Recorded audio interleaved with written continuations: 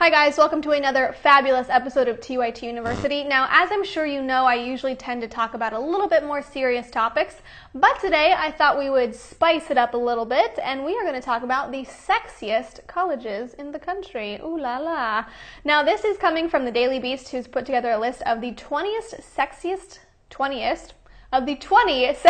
colleges in the country, and they say they, quote, crunched the data for nearly 2,000 colleges and universities. Now, I don't know that there's a lot of data to be crunching here, but I think we can get behind it nonetheless. So, of course, there are the more expected universities on here, like, for example, the University of Southern California is on here. Of course, that made the list because, I mean, everybody in Southern California is good looking. You've got the sun, you've got the beach, so you've got people motivated to get in good shape, and let's be real, it's LA. If you're going to pretend like LA is not incredibly superficial, you're just lying to yourself. So, of course, everybody in California is good looking. Now, a surprise player on the list is the University of Iowa. Now, as you know, I live in Iowa, and you might think, Iowa, probably not that sexy. But let me tell you, I can actually get behind this one too, because people here are pretty good looking, I'm not going to lie. You know, there's a lot of athletes at the University of Iowa, because Iowa is such a big athletic school, mostly because there's not a lot else to do here.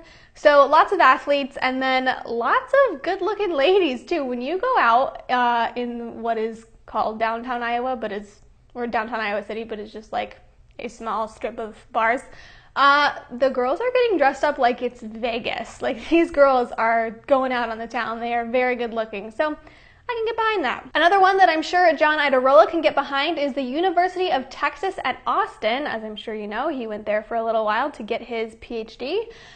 This has the hottest guys rank 8.97 out of 10, hottest girls 9.25 out of 10. So as you can tell, they're all ranking them out of 10. And then what they also have, which is cool, is the Trojan Sexual Health Ranking. And this is a list of the highest ranked sexual health schools all the way to lowest ranked. This is a really cool thing that they're including this part, because there are certain universities that have like 1 in 3 people have an STD. Like, I believe that one of the Arizona universities is still like that, or at the very least was like that for a while.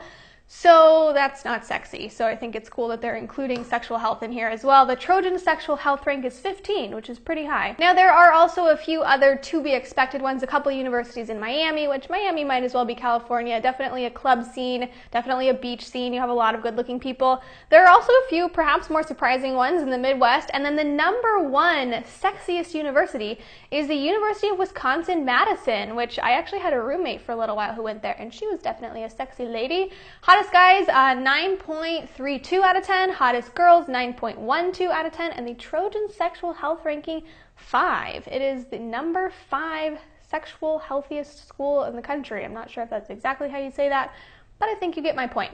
So check out the link below for the full list.